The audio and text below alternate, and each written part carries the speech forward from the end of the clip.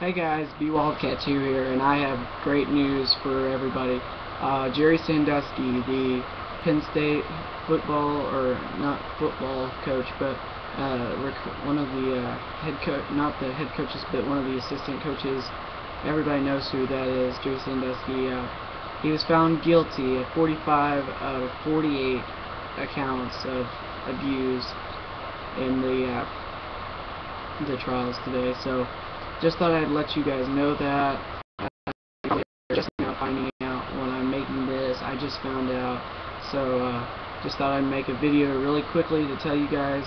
And thank you, courts, for getting this one right. I mean, not to be mean or anything, but there were a couple of other cases that could have gone the other way, but let's not get into that. So thank you, courts. Jerry Sandusky, 45 out of 48 he is found guilty of. I don't know how long he's going to jail for, probably for life, but I mean 45 out of 48, that's so he's